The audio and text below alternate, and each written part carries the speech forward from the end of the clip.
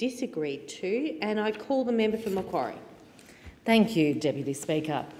I'm so pleased to be supporting the Offshore Electricity Infrastructure Amendment Bill. I was delighted when the previous government introduced legislation to at least get offshore wind starting, although there were many gaps in that legislation that this bill seeks to correct, and to ensure that the essential things are in place for offshore wind projects to be able to start. And I think it's really important to understand why offshore wind is so important. It is part of a suite of renewable energy initiatives and energy initiatives that we have, which are about cleaner, cheaper and more secure energy. And our budget last night outlined our spending on so many of those, which really gives people a sense of hope that we are moving into this renewable energy growth that we know has just been waiting for a decade to be unleashed. For my own electorate, it means really practical things like community batteries for East Blaxland and Hobartville, which will help them significantly reduce their power costs. But also energy efficiency grants for small and medium business. So there's some of the really practical things, but this legislation is about something that people say they want governments to do, and that is think longer term and put things in place that will see us into the future, and that's exactly what this legislation does. I sometimes have to say to people, why am I so excited about wind, offshore wind? And I want to explain that. There is enough wind potential just off Australia's coasts to power our electricity grid several times over. If all the current proposed wind farms were built, their combined energy capacity would be greater than all of Australia's coal-fired power stations combined. Do you know, one of the other key comparisons I think we find is with the United Kingdom. The UK is an absolute world leader in offshore wind. They got onto it long before the previous government even realised it existed, I think. They've got more installed capacity than any other country, and already offshore wind there powers the equivalent of 4.5 million homes annually, generating for them about 10% of their electricity. But at that scale, it's much more impactful for us. And the cost of new offshore wind has fallen there by 50% since 2015, and it is now one of the lowest cost options for new power in the UK. It's cheaper than new gas and cheaper than nuclear power. So this is the opportunity that we are finally seizing in being able to have a proper set of legislation that allows for these offshore wind projects to progress. I mean, interestingly, only last year we didn't even have a process to allow for these projects to be built. And I know for years investors, energy experts, people I worked with in my life prior to politics were waiting and desperate to see a regulatory framework for the offshore wind industry. And that's why the progress we've made in the last 12 months, you know, after much urging for many years by us, has been really heartening. We do have catching up to do, and that's what this legislation will help put in place. Since we came to government, we've taken a few steps in this offshore wind area, and one of those is to outline proposals for the first 6 offshore wind projects, and that includes a 200 turbine wind farm off the Gippsland coast, which will generate jobs as well as electricity. So that's the bonus that we have, and it really helps shore up our national energy security grid. Here's what I want you to think about. Just one rotation of one offshore wind turbine provides as much energy as an average rooftop solar installation generates in a day. Think about that. One turbine, one rotation does what an entire rooftop solar installation does in a day. And that's the scale of it. That's why we have the capacity to be an energy superpower and exporting exporting the excess energy that we create. Anyone who has seen the Energy Minister speak about this will see his passion, and I know my community in the Blue Mountains, who got to meet with him in person in the lead up to the election, saw his absolute commitment to this. And I think what we're demonstrating in these first few months is the pace at which it needs to happen, because sadly nothing has been happening in this space with any sense of urgency or pace for the decade.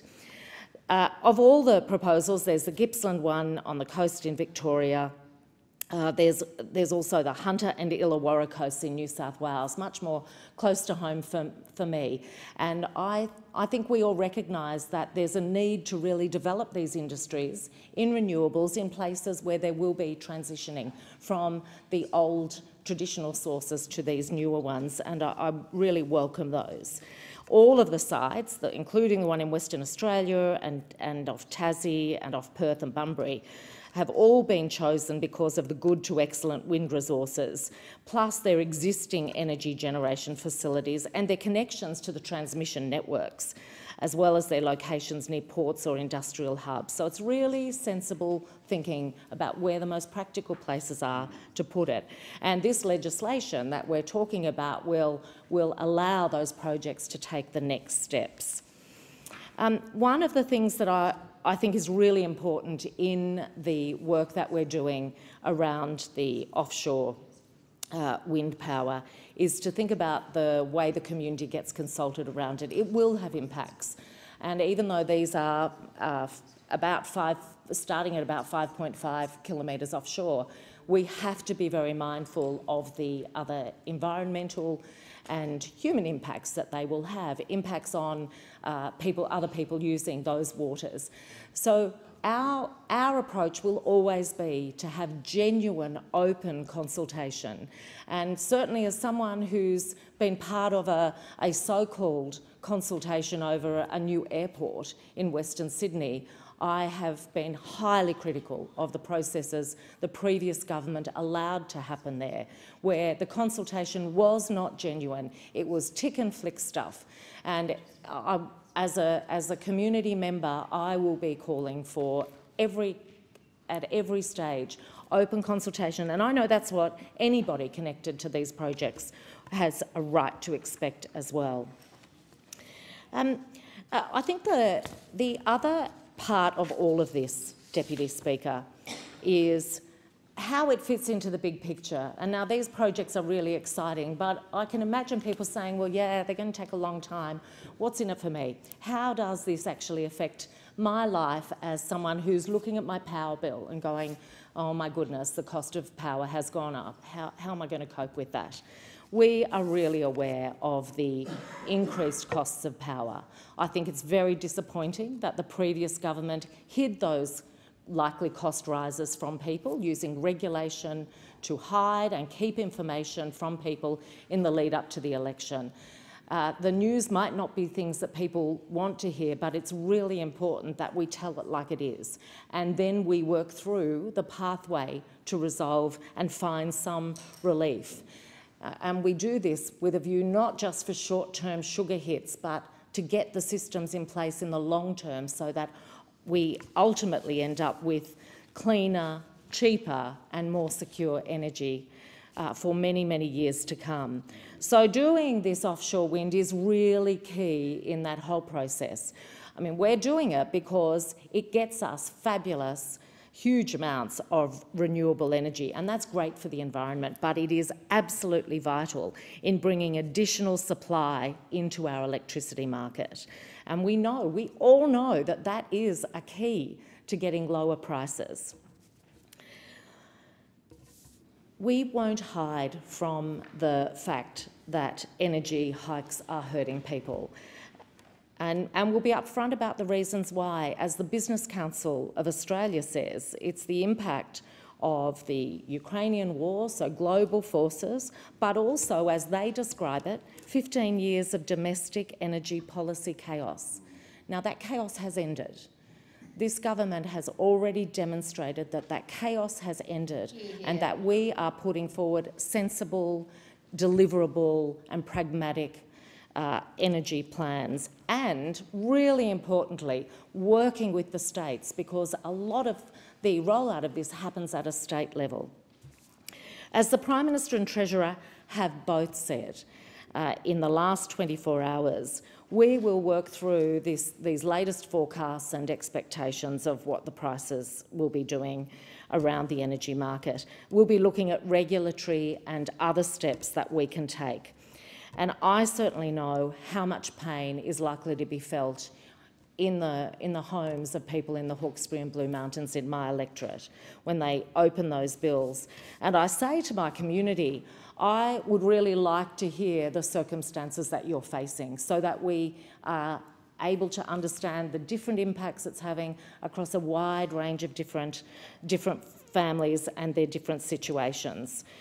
That's the only way that we're going to be able to work through and come up with a pathway to provide support to families to get through this time. In the medium and longer term, we know there are many steps that are being put in place, like the community batteries, like the solar banks, like offshore wind, and increases in that renewable energy. But we know that there's going to be pain felt between now and then. And I want to share your stories so that we can make sure we put everything in place possible to support people.